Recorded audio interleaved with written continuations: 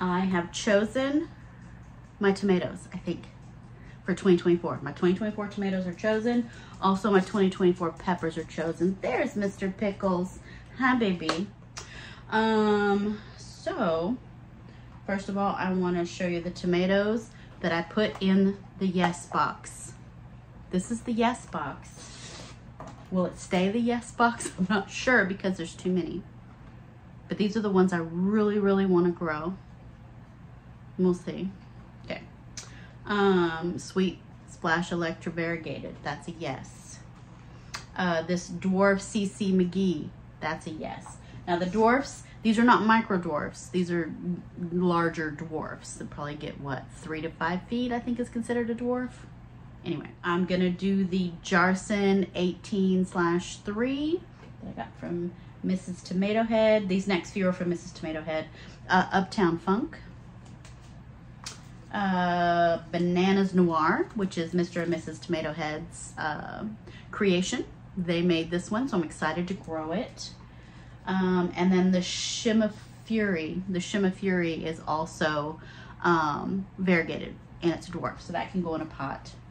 Big rainbow tomato, because I want that big slicer. Okay, so I have to grow my big ones. Of course, Black Seaman.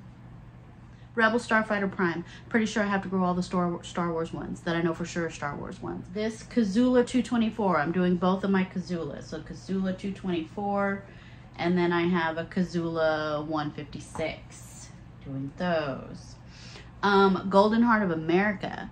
Just because that picture, it's just orange and heart-shaped and just thick and meaty in there. That just looked tasty. It looked like a big old peach. Dark Galaxy Tomato. I think that was one of the ones I said I was not sure if that's one of the Star Wars ones. I don't think it is. I don't think it is. Rebel Starfighter VT-16. That's a green stripy, cool looking one. This Ivunction Giant, it's that big one. It looks like Junction, but it's Ivunction. Anyway, I'm not gonna butcher that anymore. And then this Morado Andalusia. This is one of my free seeds that I got from Carolina's Paradise, and I'm growing this one for sure because she wrote tasty on it, so I have to. It's tasty. Okay, and then I have the Girls Wild Thing, Weird Thing, sorry, Wild Thing. Anyway, it's not a Tillamook song. And then this Oaxacan Jewel, because it looks beautiful and it looks like it's going to be a big one. I'm going to tell you, these all I think are going to look similar. I might plant them close just to see how similar they look. This big rainbow, the Oaxacan Jewel, and I believe I have a Hillbilly, yeah, they all have that yellow, orange, red, streaky kind of a look, so that's going to be fun. Moonlight Mile Variegated Tomato, do that one. I kind of want to do all my variegateds too as well. Cosmic Eclipse Tomato, it's another one of those that's probably not Star Wars related. Painted Lady Variegated, because it's variegated. And then the Napa Chardonnay, because wine. Okay. Delicious. Oh, World's Smallest Tomato. I am going to do that one. Now that one is an indeterminate, and apparently it's a little weedy, and I think what it is like the original species tomato when they were first discovered down in South America.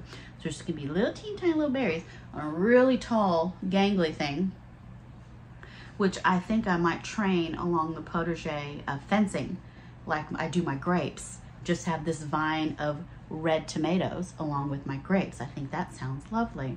Something like that I will write in my book, in my notes, as my garden ideas, because I have these ideas and they seem genius, and a day later I've forgotten about them because I didn't write it down and I've moved on to other things. So planner. Anyway, back to this. We have Dwarf RS Dipper's Delight. Oh, this is the Rebel Starfighter Dipper's Delight. We're doing that one because it's the Star Wars one. And then the Napa Rose Blush, because wine. Pardon, wine makes me belch. Or it's the talking. It's either the talking or the one, I don't know. Cherokee variegated. It's variegated. Okay. And then evergreen tomato, because I do want to grow more green when ripe tomatoes. This will be my first year to do so. So we have that Rebel Starfighter VT16. We have this one, the evergreen. And then we have Phil's 2. That's also green when ripe. So yeah, this will be my first year, and I have 3. Now there's another one, a dwarf that I bought, green stripey, green something. Maybe that's in my maybe box. I don't remember because it's been a week. Dr. Witchy's yellow, Dr. Witchy's. I've had these seeds since the end of 2020. These are packed for 2021, but I remember buying the seeds like around December 2020. I still haven't gotten a big one. I got a few small ones, and the taste was phenomenal. I dehydrated some and the flavor was amazing. But I think I'm gonna go ahead and use up the rest of this packet. Maybe I got a bad batch, but I just never could get these to take off. I never could get them to grow. I never could get them to really produce. I don't know if it's the tomatoes or if it's me. Bella, stop, honey. Bella's being whiny. No.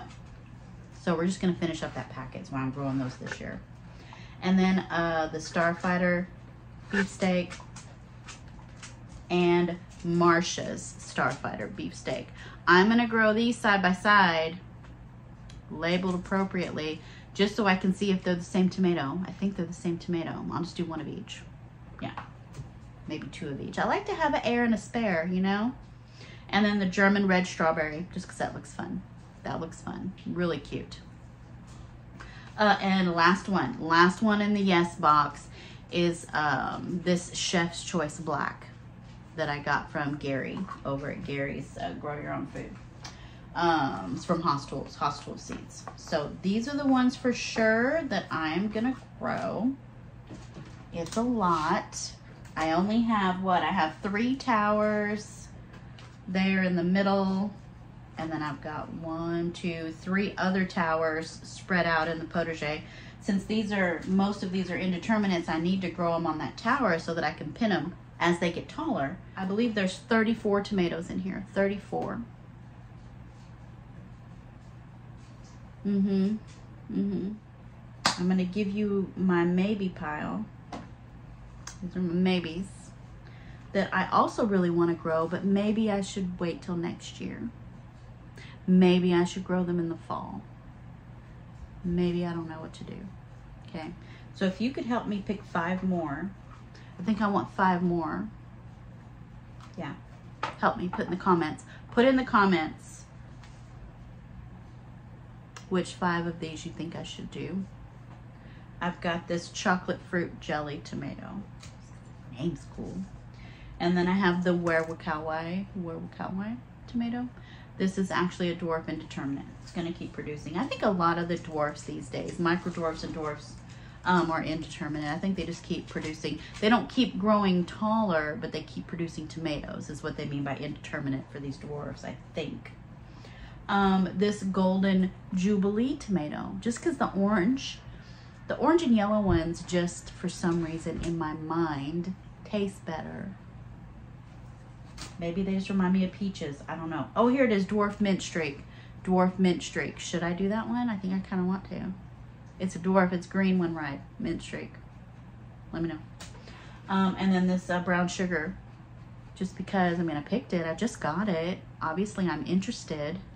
I have too many options. Woolly Kate Yellow. Woolly Kate.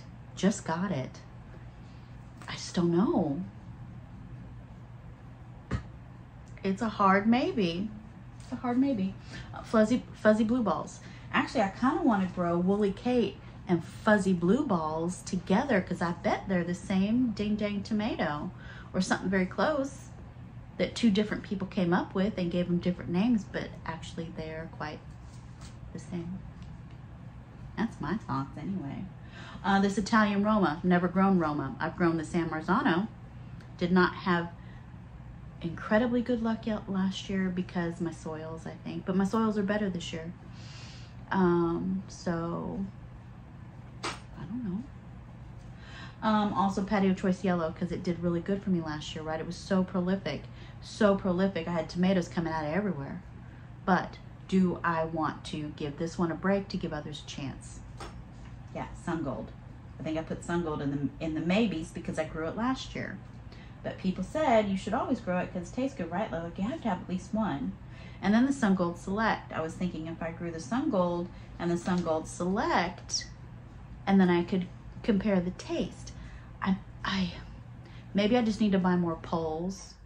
They have the air conditioner cut off finally. It's December and the air's on. It's like 70 degrees this morning. It's down. This morning. Okay. But we have a cool front coming. It's fine. Maybe I could get some of those 11-foot poles. They're kind of pricey. I'm spending more on the infrastructure than on the actual dollar amount of the produce I'm producing. I don't know if y'all have that problem. Anyway, I've been talking 16 minutes. This H34 rose tomato, the Sour Decor, Sister of Hearts, maybe. It's a maybe. Gold berries is a maybe. It's like I want to, but I wish I had the room. If I had the room, I would grow all of them. But, you know. Streets of Broken Lanterns, just because the name. Streets of Broken Lanterns, and the picture did look pretty. So that's in my maybe pile. Purple Strawberry is in my maybe pile. And Ace 55 is in my maybe pile because it's reliable and it makes good size, uniformly shaped canning tomatoes. It's a maybe. Last one is Noir de Cosboeuf. Noir de Cosboeuf.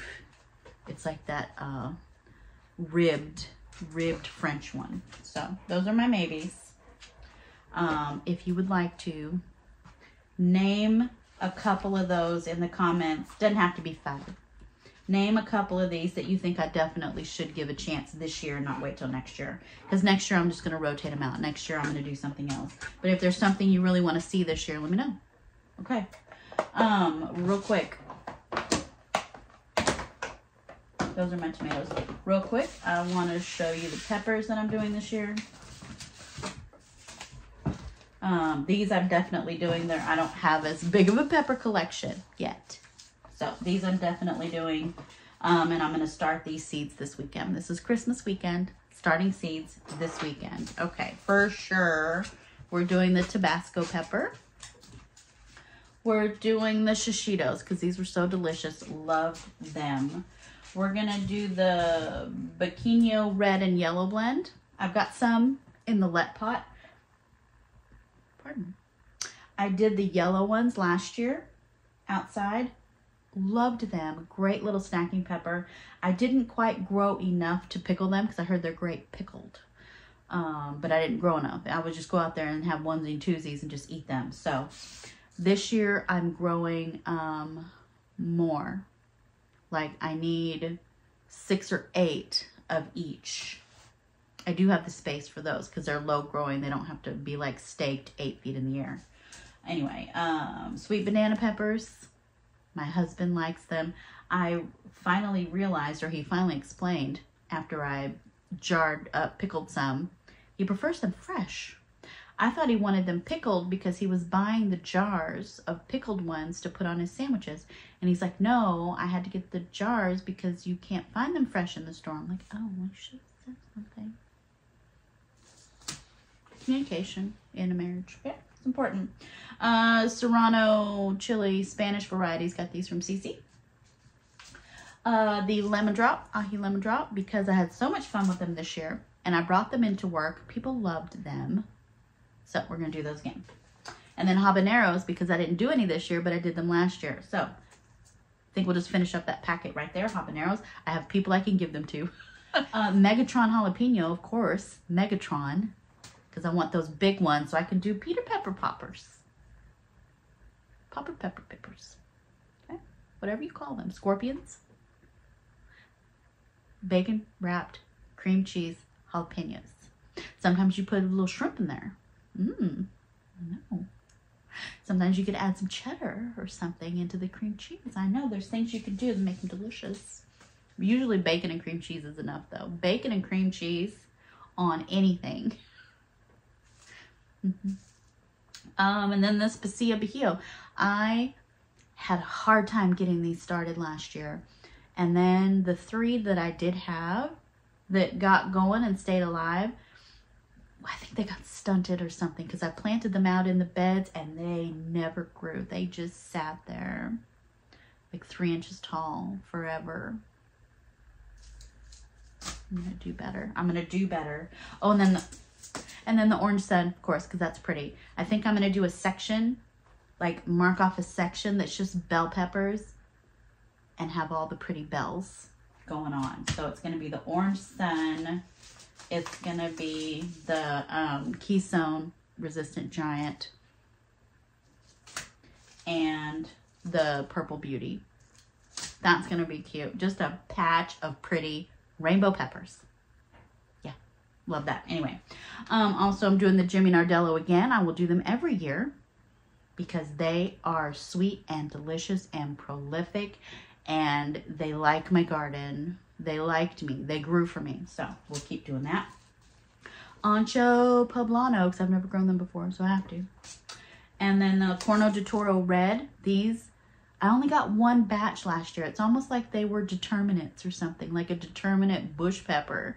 I got 1 batch of peppers, and after I harvested them, they didn't do anything else. Is that a thing? I mean, I don't know. It's a sweet Italian grilling pepper, but is it determinate? I don't know. Oh, and then Black Magic jalapenos. I got these in a seed swap from Indiana Backyard Gardener. Oh, I wonder if she's doing that again. I need to check because that was amazing, but that was a lot of work. I wouldn't blame her if she didn't. She did amazing for us, and that was a lot of work. So thank you, Adrian, for doing that. And then, hold on, let me get the one I dropped. Oh, I dropped a tomato too, the Carib. The Carib tomato was in my maybes. Giant Marconi pepper. Same as the Corno de Toro. 1 harvest and it was done. It was weird. And it could have been our crazy, hot, horrible summer. The worst summer that anyone should ever experience. I don't ever want to go through that summer again. Anyway, it could have been that. Anyway, and last but not least, this one I'm the most excited about is this Tunisian Bakhluti. Bakhluti. Because the picture is gorgeous. It just makes them look rich and sweet and a little fiery and delicious. I want to grill them up and maybe put some cream cheese and bacon. Okay. All right. So I think that's enough. I think that this I've already been talking 23 minutes, and this is second week of filming. Anyway, so that's what I'm doing. Probably get those started this weekend. The peppers anyway. Tomatoes, I may wait another week. We'll see. Don't want to get too crazy, but I want to get them in earlier than I did last year. I still, for some reason, was thinking my last frost date was March 20th. So I planted them out later than I should have, when my last frost date, I think, is March 7th. And I was listening to Gary, and I think he puts his out around Valentine's Day. I'm doing it too. I'm putting, well, maybe I should start them this weekend. I'm putting my tomatoes out in February. Peppers can wait, but I need to get them started now because they take longer to get germinated. They need that heat. But I'm going to tell you, I learned a secret from Rebecca at Littlefoot Ranch, I believe, is to, with your peppers, after you get them in their little cell trays, the seeds, is to pour some, not right off the stove boiling water, but boil some water and let it sit for a minute. Not very long. It needs to be hot. Water them in with hot water, okay? Or maybe just put a drop of hot water with an eyedropper. But that heat wakes them up, and it doesn't kill them, okay? It doesn't. No, I did it last year. It worked. It worked. Anyway, okay. Well, ooh, I think that was a cough and a sneeze at the same time. That was very confusing. Anyway, I gotta get outside and get something done before the rains come. So I'll see you guys in the next video. Thank you so much for watching. Bye.